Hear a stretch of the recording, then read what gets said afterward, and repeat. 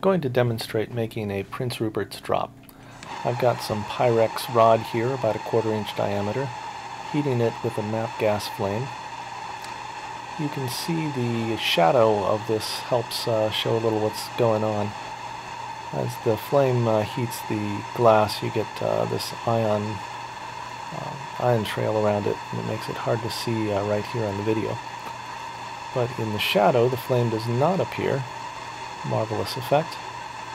And you see the molten glass. So it becomes kind of like honey and drips off here.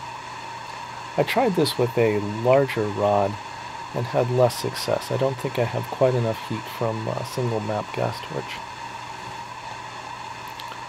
So it just drips right off there, falls into the water. That one actually did not work. So we'll try another one here. They cool very quickly in the water, but they can self-destruct, and they can be a little bit fragile. I don't know what went wrong with the first one. It may be that it wasn't heated uniformly enough. It may be there was some contamination on there, which caused a fault in the end of that piece. Pulling out by the long glass fiber, that one had nothing on it. And here's a successful Prince Rupert's drop.